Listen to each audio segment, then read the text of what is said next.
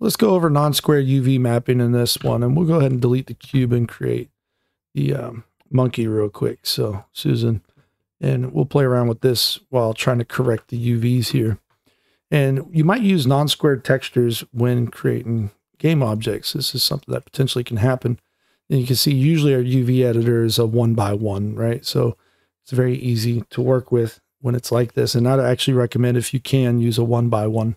However, occasionally there's going to be times that you need a non-squared texture. So it'll be something like you click new up here. And with game models in particular, it's going to be powers of 2. So like 1024 by 512 or 2048 by 1024 and things like that. So, but you'll end up with a rectangle, a 2-to-1 ratio, basically. And so if we go ahead and create this texture now, you'll see that that's going to go ahead and stretch out like so. All right. And this is probably not what you want. You didn't want the UVs to be all stretched out. So how do you fix this, right? That's the big question. And it's probably a number of different ways to do this. So if you know any good ones and you want to leave a comment below kind of explaining your process, then go for it. But when you have vanilla Blender, no add-ons, and you're trying to correct for this kind of a UV setup, a lot of times you would think you could just maybe do something. I'll do like seams from islands real quick. So we can seams from islands. So that way we can just re-unwrap this real quick. Press U, unwrap. And you would think that the little correct aspect ratio thing down here works. I've never seen that actually work. I mean, maybe it does, maybe it doesn't. But I've never known it to work the way I expect it to anyways. So here's the thing. Let's get rid of the texture for a second. And when we unwrap something like this, we're going to do kind of a improper unwrap, but just for demo purposes. You can see the grid in the background. If this is like 25% from that bottom edge, and this is like 25% from that top edge, then when we do this, like so, we're cutting the image in half basically, right? If we stay between those two lines in the center. All right, so that's the main idea here anyways. So if we did something like this, we know that we know exactly what's going on here. We're using only half of the UV space, right? Okay, so next up, when we switch to that texture, we get this. All right. And that's not what we wanted. So here's the trick with it. We now kind of have a little bit of control on it.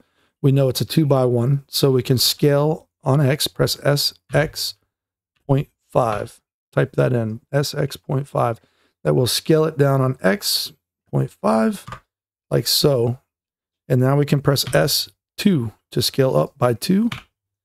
And we've corrected the aspect ratio. So that little tiny process there of just scaling it by half and on X, and then scaling it up by 2, we fixed the aspect ratio basically.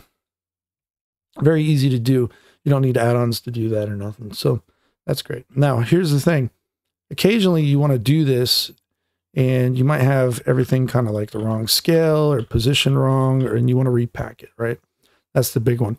Unfortunately, if we use the packer here, we just click pack islands, you'll see, oh, it corrects aspect ratio or something. It does all nasty again. And so that's not what we want.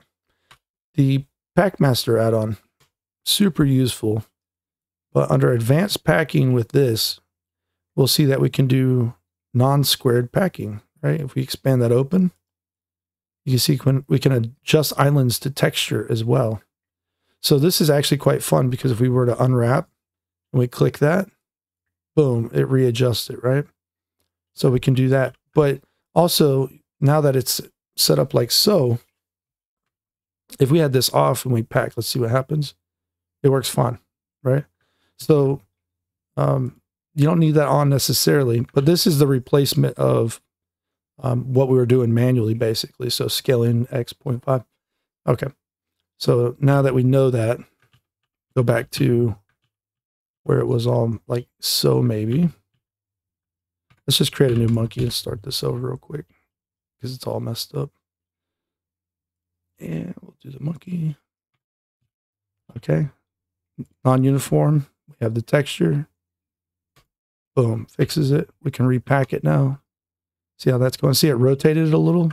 We don't want that. So we turn pre-rotation off. And this is going to make sure that it doesn't rotate.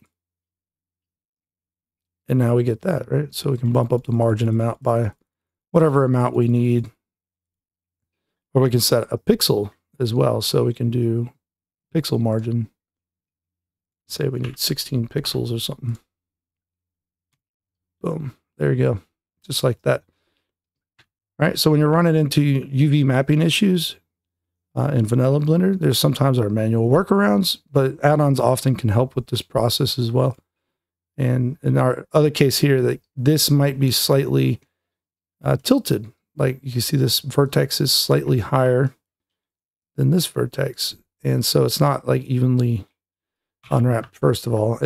Blender's new algorithm works better for stuff like this, I think. But like we want to straighten this up off of this one edge, perhaps, so that it runs up perfectly left and right. Because if I scale on X0, you see it straightens out, so we know it's crooked. So SX0, we know it's wrong. And now with Text Tools add-on anyways, you'll see that we have a couple options here, actually. We can do alignment to the world as it sits in the 3D space, which is nice. Sometimes that works. But we can also select edges, and we should be able to align edge, and it should do the same thing. Okay. So, or a similar thing anyways, not the same. Like we can align this up and down. Sometimes you got to hit it multiple times too, so be careful with that. It's a little tricky, but for the most part, it does work. So those little things like that usually hang you up when it comes to UV mapping, now you have some solutions for them at least, right? And so that's all this video is about. I hope you enjoyed it. I'll check you out in the next one. All right, take care.